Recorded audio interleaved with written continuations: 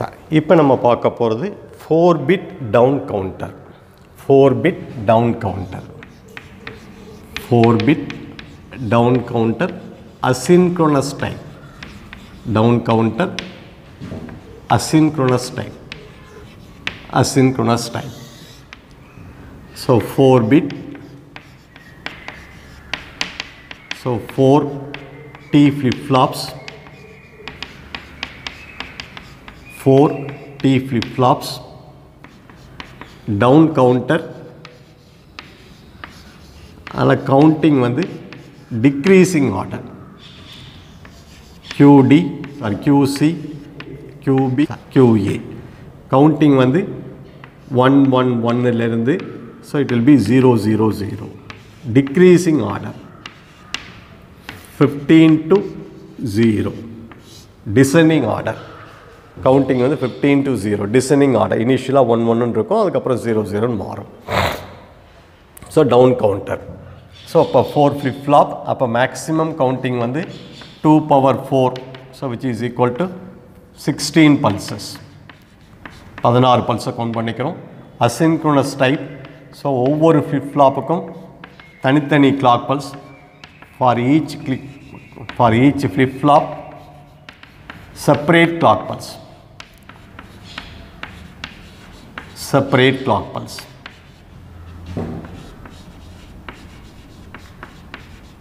Separate clock pulse. So இங்கே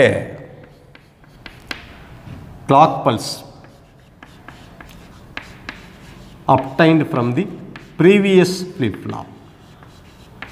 ஒவ்வொரு flip flopக்கும் அதுக்கு முன்னாடி இருக்க previous flip flops. அதுக்கு முன்னாடி இருக்க flip flop உடைய clock pulse கொண்டாந்து கொடுக்கிறோம், அவுட்புட்டை கொண்டாந்து கொடுக்கிறோம். சரி, இப்போ 4 flip flop. So 4 T type flip flop.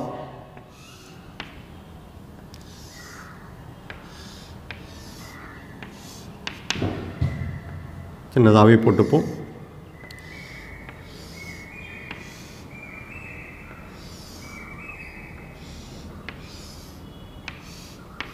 So எல்லாத்துக்கும் T இன்புட் ஒன்றா கனெக்ட் பண்ணிக்கிறேன்.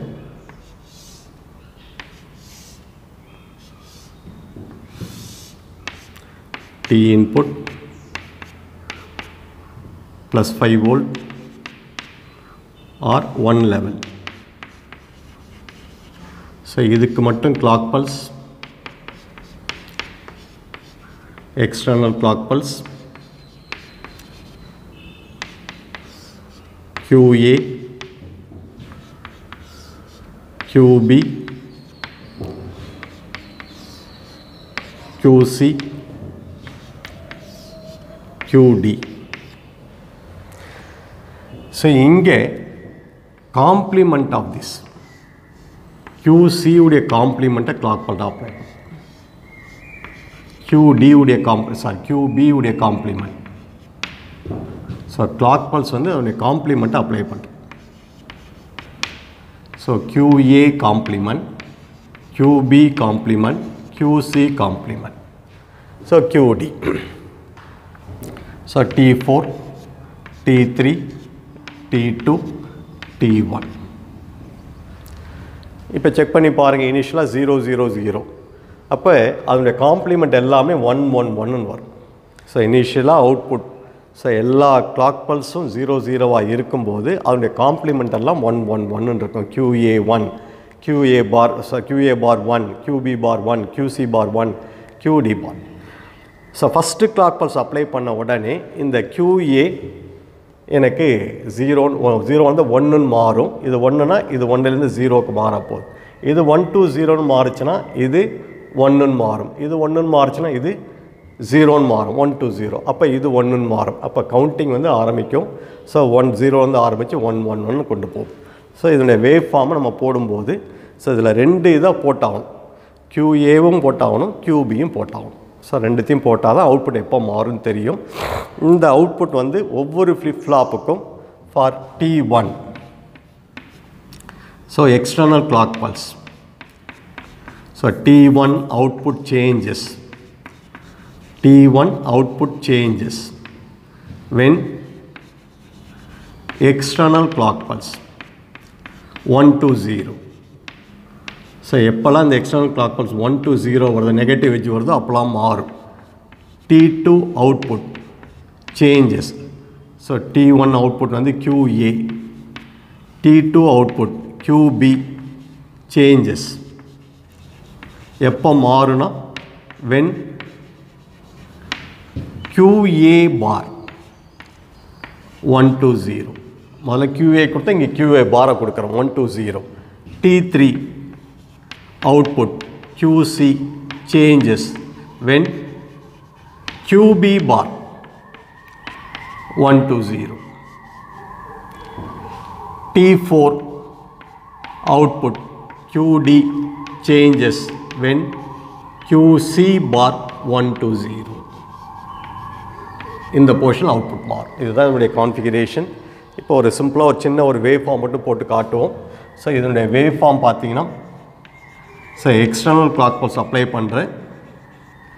ஃபஸ்ட்டு 1 to 0 16 பல்சஸ் போட்டுக்கிறேன்.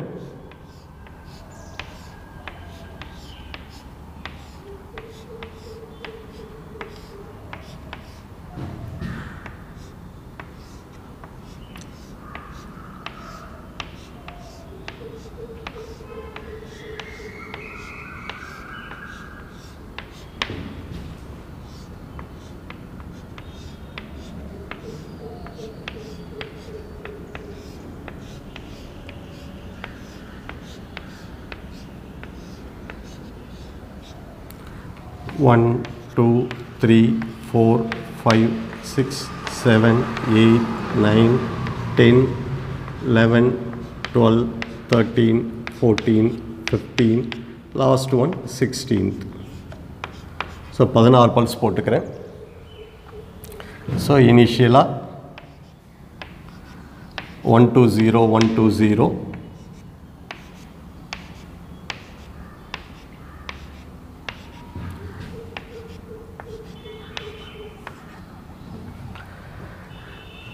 So first QA வை மார்க் பண்ணிக்கிறேன். இது external clock pulse,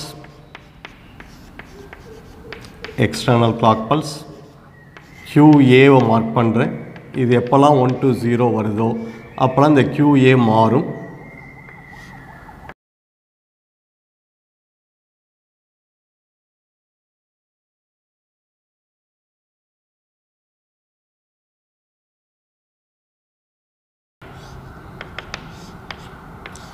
ஸோ இது QA உடைய அவுட்புட்.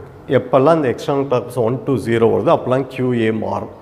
இப்போ எனக்கு QBயை எடுத்துக்கிறேன், QA காம்ப்ளிமெண்ட்டை எடுத்துக்கிறேன். ஸோ நாட் QB பார்க்கல, QA உடைய காம்ப்ளிமெண்ட். ஏன்னா QA உடைய காம்ப்ளிமெண்ட்டை பேஸ் பண்ணி தான் QB மாறும். அப்போ QA போட்டால் அவனுடைய காம்ப்ளிமெண்ட் எப்படி இருக்கும்? ஸோ QA உடைய காம்ப்ளிமெண்ட் QB போடலை. ஸோ இனிஷியலாக ஹை ஸ்டேட்டாக இருக்கும். இது எப்போல்லாம் ஹையாக இருக்கோ அப்போல்லாம் இது லோவாக இருக்கும். ஸோ ரிவர்ஸ் அப்படி. ஸோ இங்கே ரெண்டு வேவ் ஃபார்ம் போடணும், QAவையும் போடணும், QAவுடைய காம்ப்ளிமெண்ட்டையும் போடணும். அது ஹையாக இருக்கும்போது இது லோவாக இருக்கும், லோவாக இருக்கும்போது ஹையாக இருக்கும்.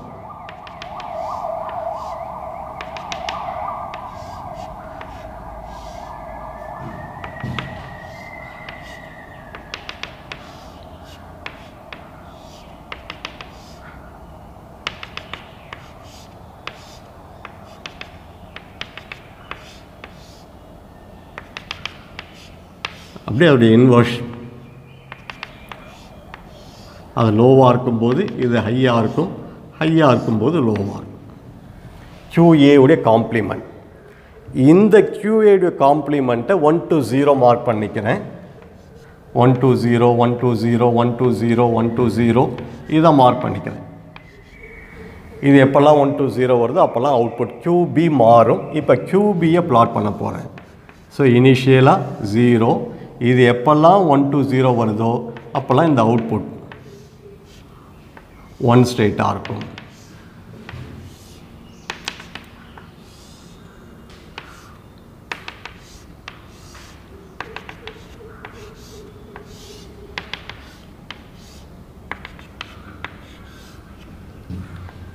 QB இதனுடைய காம்ப்ளிமெண்ட் QB பார் எடுத்து போடுறேன், அதை பேஸ் பண்ணி QC மாறும், அதனுடைய காம்ப்ளிமெண்ட் எடுத்துக்கிறேன், அதை பேஸ் பண்ணி QD மாறும், அவ்வளோதான்.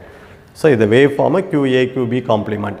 ஸோ இப்போ இதனுடைய ட்ரூத் டேபிள் போடணுன்னா ஸோ கவுண்டிங் வந்து 0 0 ஃபஸ்ட்டு 0வாக இருக்கும், எல்லாமே 0வாக இருக்கும். அப்புறம் ஃபஸ்ட்டு பல்ஸ் முடிஞ்சவொடனே 1 1 1 வரும், அதுக்கப்புறம் 1 0 0 அப்படியே மாறிக்கிட்டே இருக்கும். ஸோ ஒவ்வொரு பல்ஸும் அது குறைஞ்சிக்கிட்டே வரும். ஸோ இப்போ இதுக்கு ட்ரூத் டேபிள் பார்க்கணுன்னா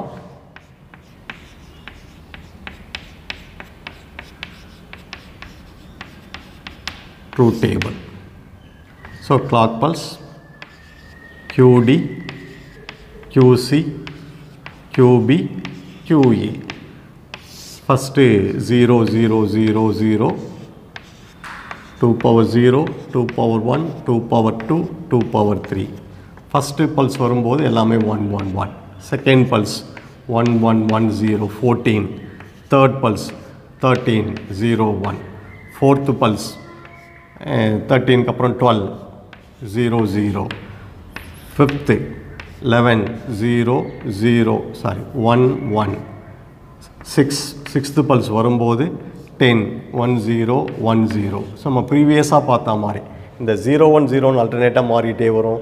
இது 2 0 2 1 2 0 2 1 வரும், இது 4 0 4 1ன்னு வரும். அதே மாதிரி இந்த டேபிளை ஃபில்அப் பண்ணிக்கலாம். ஸோ அப் டு 15 வரையும் போட்டுக்கலாம். 16 பல்ஸ் வரும்போது எல்லாமே 0 0ன்னு மாறும்.